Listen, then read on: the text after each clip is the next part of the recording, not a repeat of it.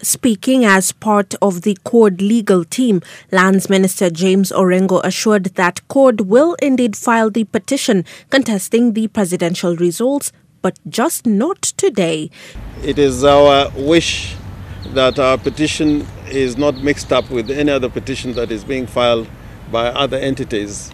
He further disclosed that IEBC had provided the required forms 34 and 36. However, there are some issues still pending, including information electronically displayed at the National Tallying Centre, information relating to the log files, contracts between IEBC, Safaricom and other software providers, as well as serial numbers and SIM card numbers of phones used in transmitting information to bombers.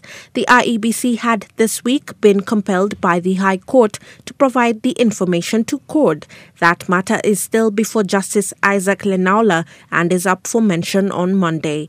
Meanwhile, CORD's legal team says it will file their petition at the Supreme Court tomorrow, which is still within the time frame allowed for such petitions. For JSO at 7, I am Meline Miendo.